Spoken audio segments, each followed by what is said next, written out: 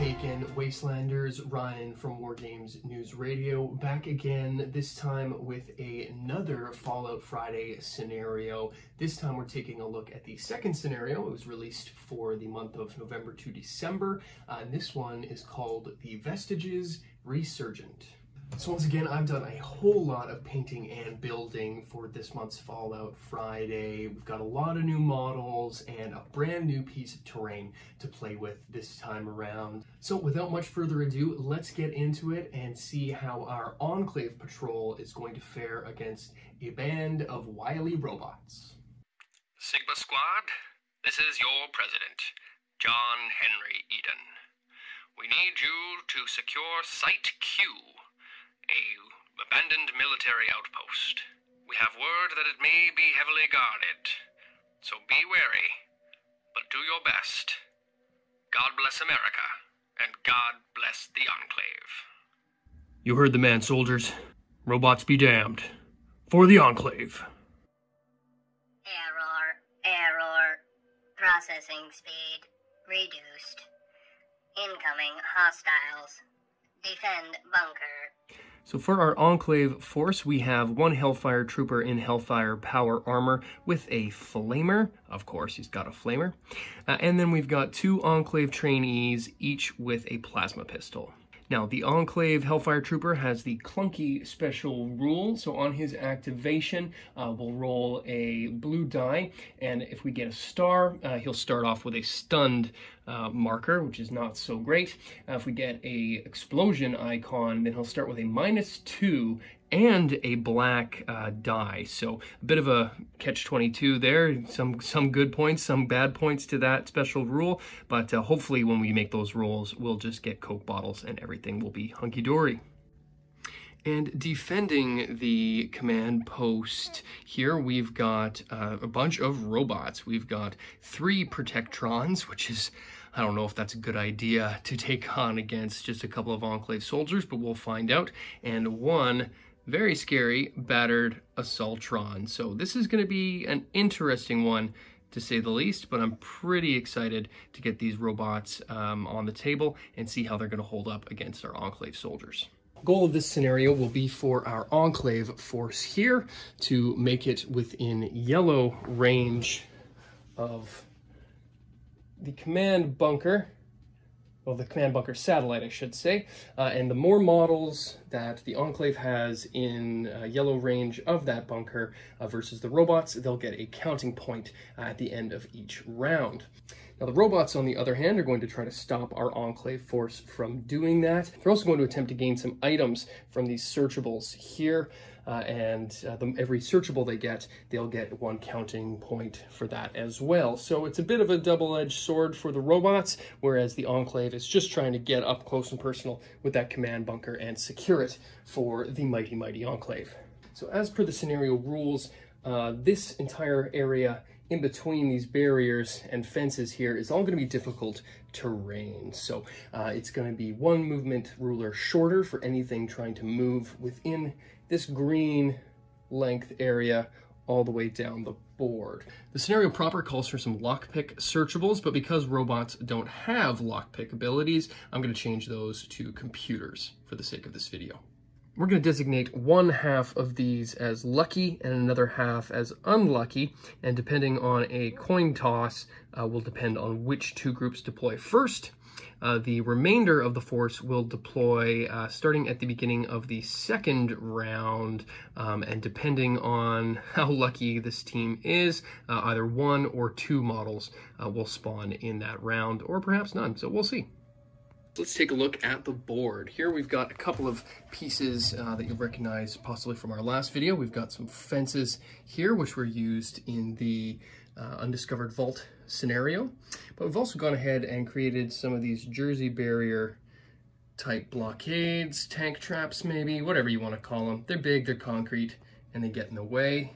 And the pièce de résistance for this month's scenario, the command post. Put a lot of work into this bad boy. Got a couple neat features. Number 1, this dish actually spins, which I'm super happy about. We've got a nice little light here, removable roof. This bad boy is magnetic. And we've got a little glowing reactor there as well. Look for the terrain talk on how I built this little bad boy coming out very soon. But for now, let's get into the action.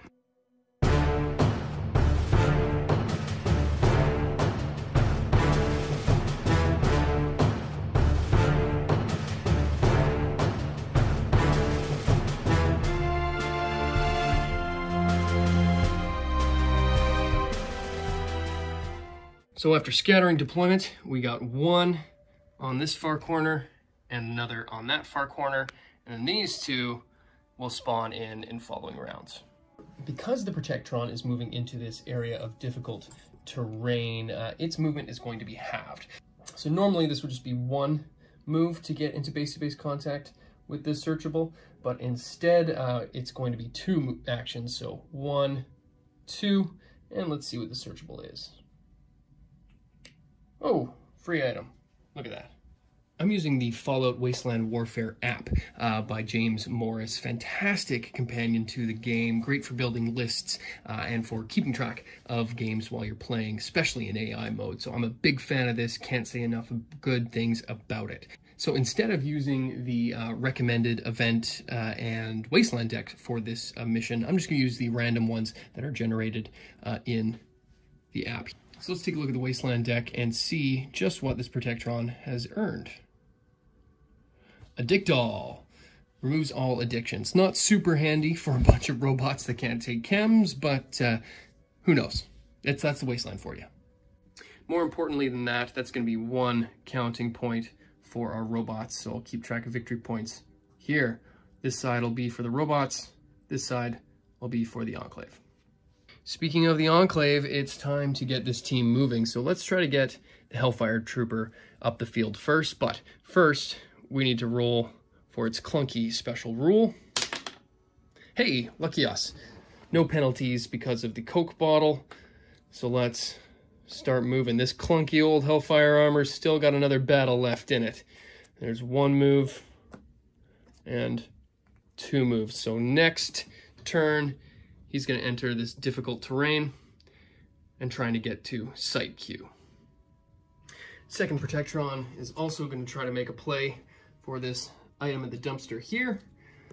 So that's going to be both its movements to get not quite in base-to-base contact. It'll be able to get there next time around.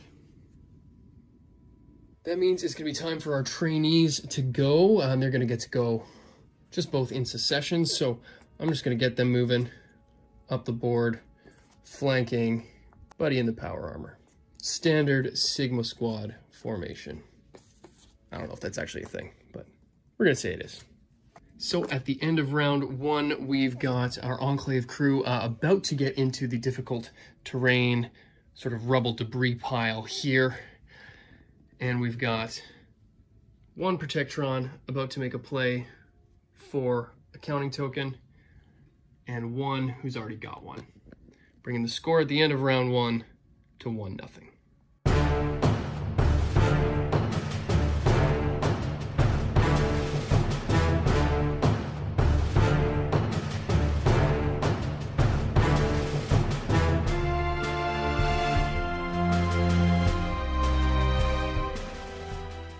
So we are now at round two. Let's see what our event is.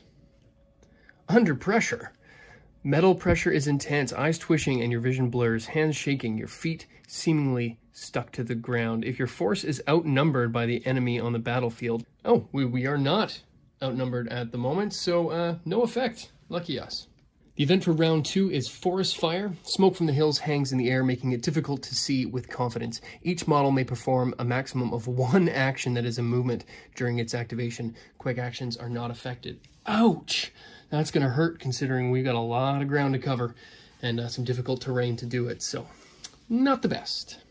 But it is Sigma Squad 6's turn up first, so let's go ahead and see what that clunky special rule is going to do for us. Ooh, so that's going to be a -2 to any skill tests, but also gains a extra black die when making attacks for our Hellfire Trooper. In this case, not going to do too much, but this might be interesting. Let's, because we can only move half distance, let's go ahead, well I guess it would be right here, and find out, maybe we can get a free item. Ooh, it's a lockpick test. Hellfire Troopers actually do have the lockpick ability off a luck of 3. If you want to get to know a little bit more about the Enclave units, go check out my Better Know a Faction video on them, where I break down some of the objective runners and that sort of thing. But in this case, we can actually go ahead and try to make this skill test, see if we can't get an item out of the deal. Oh, no dice. Now, because of the Scattered Defenders special rule, let's go ahead and flip and see if any other robots show up this turn. Ooh, lucky us. No robots appearing this round. With the forest fire rule in effect, I've decided to go ahead and throw on some forest fire terrain. First up is our purple Assaultron, who got the move action. He's going to try to get in base-to-base contact with this item and see... Ooh, a hack. Protectrons actually are one of the few robots which can't hack, so it looks like that one's going to have to be better left for the Assaultron if and when it shows up.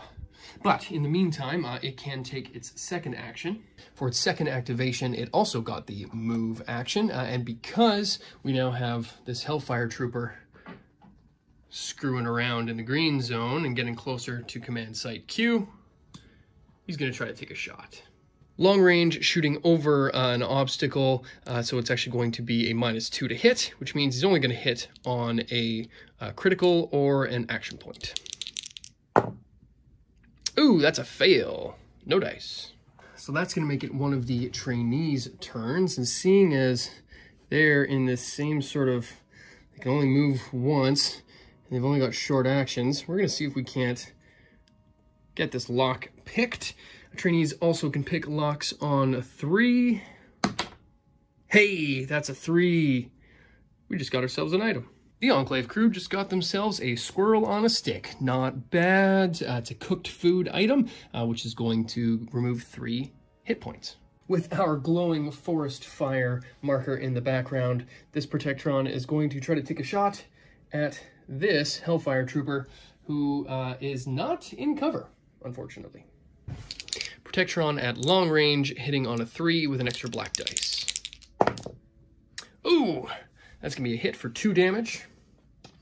2 damage versus 3 + 1 Hellfire armor. Oh, stops 2. So that's going to bring it up to our last Enclave trainee, who only gets 1 move and is going to be moving into the difficult terrain sort of zone. So that's going to put him just on the other side of this barrier. But no, wouldn't be able to get in contact with that item. So we're getting there slowly but surely. And thankfully, we've taken this option away from the robots.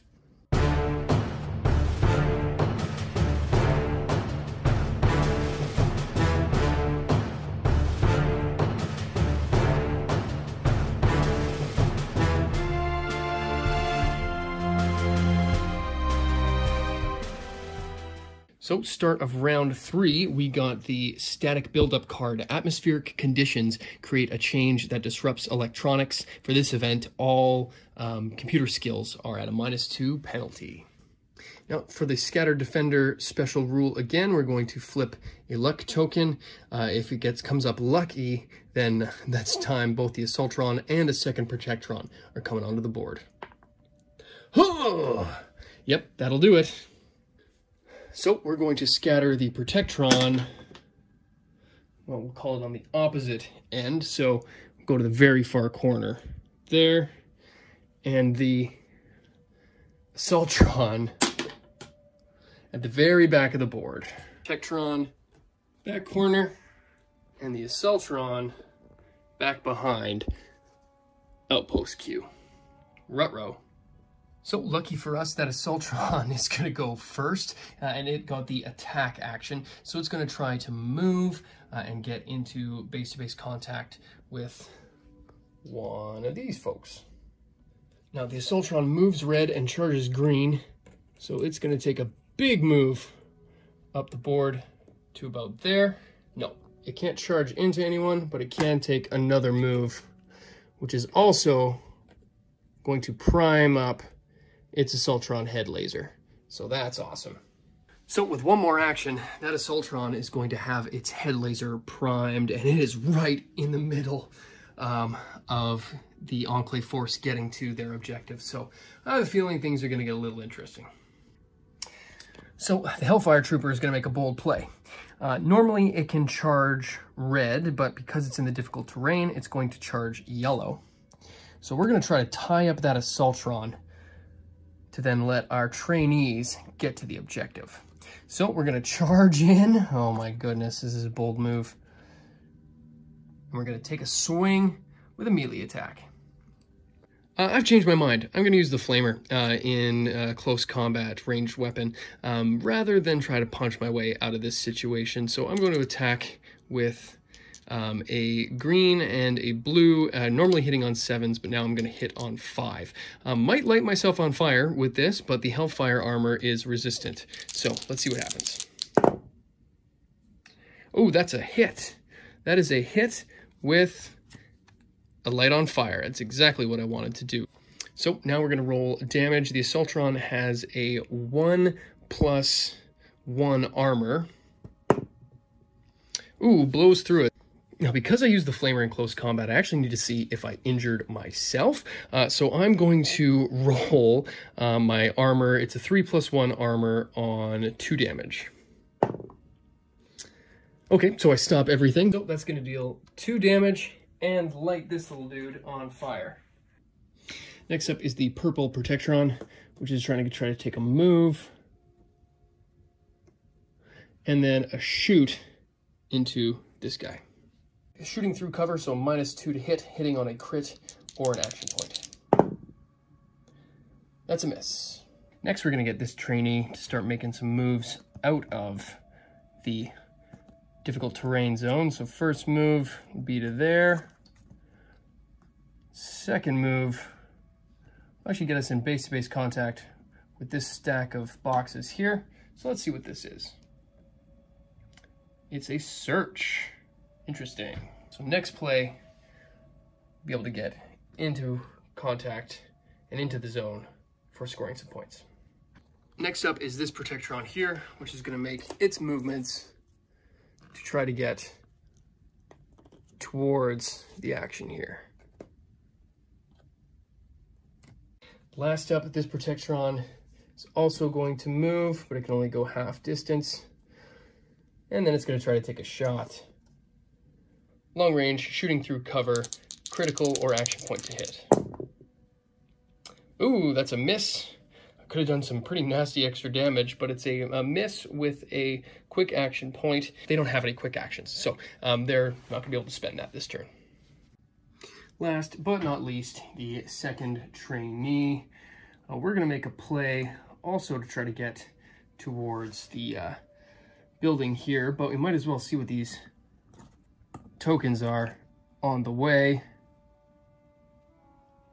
That's a lockpick. So at the end of round 3, things are getting interesting. We've got a melee with an Assaultron and a Hellfire Trooper here. These Protectrons are closing in, and this one's just about to get into the action.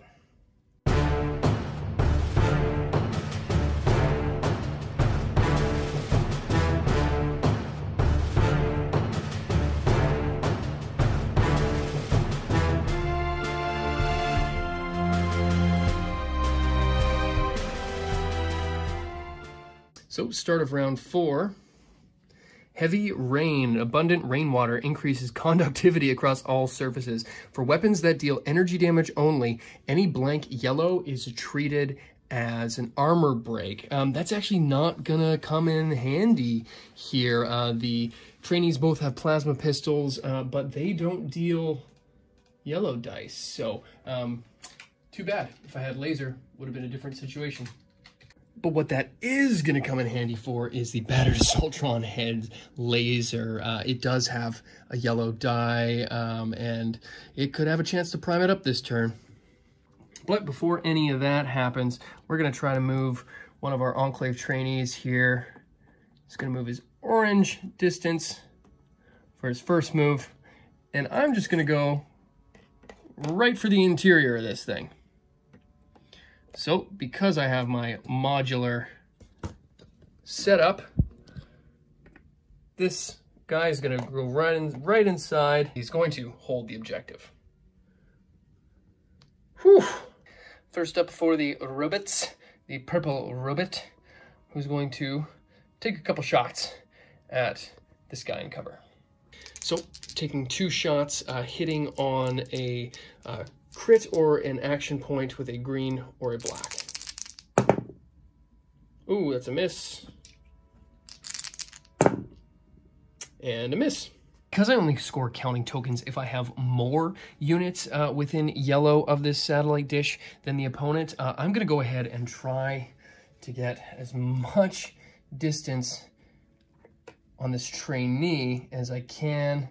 So it'll be its first move to there, and its second move, and set up shop in front of this. Now, next up is this Protectron, whose objective is going to be to defend. So he's going to try to move to get into contact. He's within shooting range, so he's going to take a shot. Trainee is using the wall for cover, so it's going to be a short range shot, hitting on an action point or a crit. Oh man, good thing that was a miss. Close though, that -2 could have been bad. That's going to make it our Hellfire Trooper, the commander of this Renegade Sigma Squad, our last Enclave guy to go. So we're going to make a bit of a different move here. I'm going to take a improvised melee attack, but because my strength is higher than 7, I'm going to get a black die. That's more like it. Quick action, only for 1 damage though. A 1+1 armor. Hey, gonna do 1 more point of damage to the Assaultron and gain a quick action in the process. All I can do is prepare. Next up is this Protectron, which is going to try to take a shot at this trainee, but it's through the fence. Long range through cover, hitting again on crits and action points. Oh, that's a hit for 3 damage. My word. Trainees have a laser armor of 1. So let's see how this does. Ooh, stops 1, takes 2. That trainee is now feeling the Protectron burn down to half health. And last up for the robots, the Protectron, on the start of its activation, it gains an extra fire token for being on fire, and let's find out if it puts itself out. So flipping luck to see if the fire goes out. It does not. Still on fire. Assaultron swipe, hitting on 5s. Oh, just a hit. Just a hit. But a -3 to hit as well. So that's going to deal 2 damage. But rolling 3+1 armor to stop. Stops all of it. Now that attack has actually primed the Assaultron's head laser, so we're going to go ahead and make that shot at a -2 penalty to hit. 4 damage on a 3+1 armor, so I'm hoping for that 3 to stop all points of damage here. Okay, stop 3, take 1. So that now puts 2 points of damage on our Hellfire armor, so it's almost busted. So that is the end of round 4, and with that, having 2 folks, 1 inside, 1 outside, within yellow of the satellite dish, we've now tied the game by getting an extra counting token, but things are looking a little dicey. Hellfire Trooper is getting some action.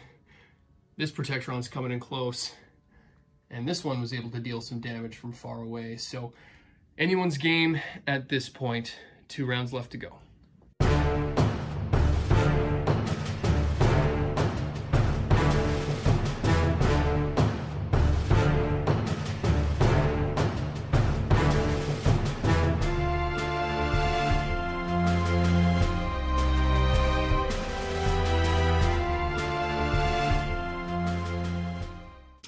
Robots activating first. First one up is the purple robot. Purple robot is going to move and shoot at the Hellfire melee. Oh, that's a hit with an extra damage, 3 damage, but let's see who it hits. On a 1 or a 3, it'll be the Hellfire Trooper. On a 2 or a 4, it's actually the Assaultron. Oh, that's a 1. It hits me. But we've got 3 + 1 armor, so looking for a 2 or a 3 to stop all that damage. Oh, it's a 1. So we're going to stop 1, take 1, and that's going to break the Hellfire armor. Youch.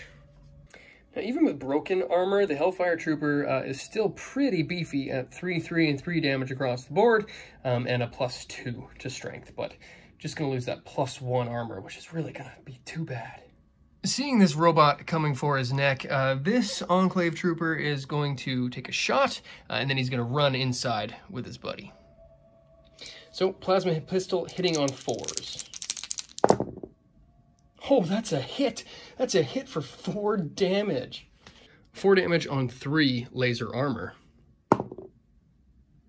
Oh, stops 3, takes 1. Dang it. That was a good shot too. But this Protectron is now taking a bit of a hit, and this buddy is going to run inside with his friend. Boop. This Protectron moved up 2 movements, still in that difficult terrain. Speaking of Hellfire melee, we're going to take a melee with our Hellfire Trooper. And that's a hit. 1 + 1 physical armor on the Assaultron. Speaking of which, guess whose turn it is? Takes 1 more point of damage just for being on fire, and then let's find out if he's still on fire. A luck token means that fire's gone out. Oh, getting lucky on that at least. But here come the attacks. Assaultron swipe, hitting on 5s. Oh, that's a hit for an armor break. So that's 3 armor versus 2 damage. Stops both. Second attack, hitting on 5s. 2 armor break. So 2 damage, 1 armor. Oh, takes both damage. Oh, that's gonna hurt.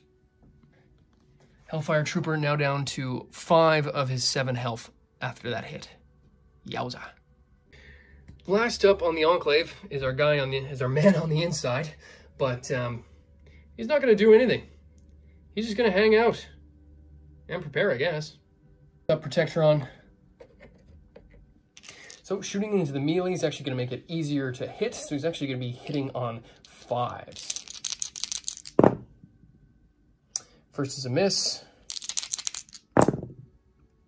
Ooh, second is a hit, but let's see who it hits. On a 1 or a 2, a 1 or a 3, it'll be the Hellfire Trooper. On a 2 or a 4, it'll be the Assaultron. That's the Hellfire Trooper. Yay! So 2 armor versus 2 damage. Aye, he takes both. That's not great. He's only down to 3 health now. Well then, heading into the last round of combat, we've got a Hellfire Trooper who's still holding his own, 2 trainees hiding out trying to hack the bunker here, and a bunch of robots closing in on our Hellfire hero.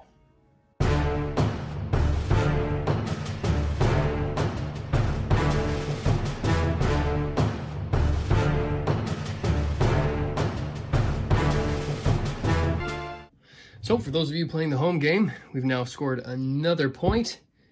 So that's going to make 2 counting points, bringing us in the lead against these rascally robots. But it's not over yet.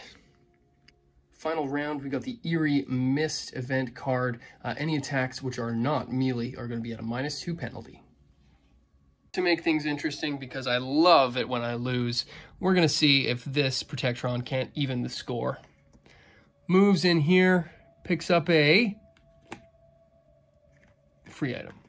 Now, doing some quick math, I figured out that if I can get the Hellfire Trooper within counting range of the bunker, then that'll be an automatic victory. I'm gonna see if I can't get everybody inside the bunker, so we're gonna take a short range move here to disengage from combat, but that's going to bring about an Assaultron free attack. Camera accidentally wasn't rolling on that dice roll, but it was a hit with an armor break. Luckily rolled a 2 armor, which was exactly how many I had, so 2 armor stops 2 damage, but that was a close one. Finishing off this yellow movement puts the Hellfire Trooper also inside. So with our Hellfire Trooper now within sharing range of our guys inside, he's going to go ahead and use that squirrel on a stick and remove 3 of his 5 hit points. Again, mathematically, as long as that Hellfire Trooper doesn't die this round, which is possible, then it's an auto win. Fingers crossed. But we're going to throw everything we've got at him. So we're going to move, this guy moved orange. Now he's going to take a shot with his hand laser. Ooh, that's a hit for an armor break. 2 damage, 2 armor. Takes 2.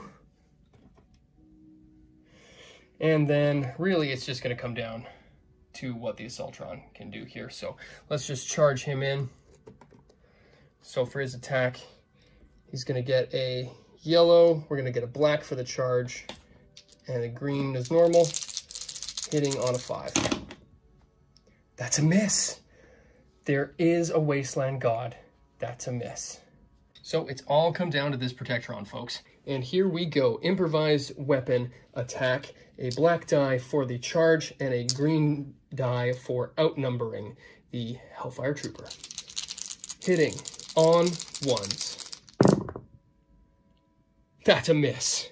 That's a big miss, and thank gosh it was too.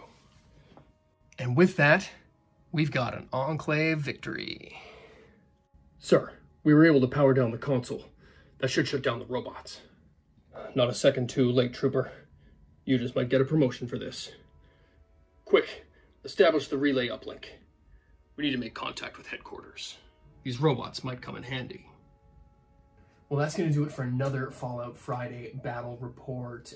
This one went a little bit better than the last because we actually got a victory, mostly thanks to the sheer beefiness of the Enclave Hellfire Trooper. Check out my video on the Enclave Tactics special rule so you can get a better idea on how to run some of your Enclave forces. Because I didn't have anyone else in power armor for this unit, didn't get to use those special rules, but I have a feeling in the next Fallout Friday scenario, which is apparently going to be linked to this one as well. It's the first in a series. We might get to upgrade our points limit and maybe throw on a couple other sets of power armor in the process. So stick around for more videos. We're going to do a terrain talk on how I built the Site Q bunker. That's going to be the next up. And then we're also going to take a look at some other factions down the road as well. So stay tuned. Lots more content coming your way from War Games News Radio.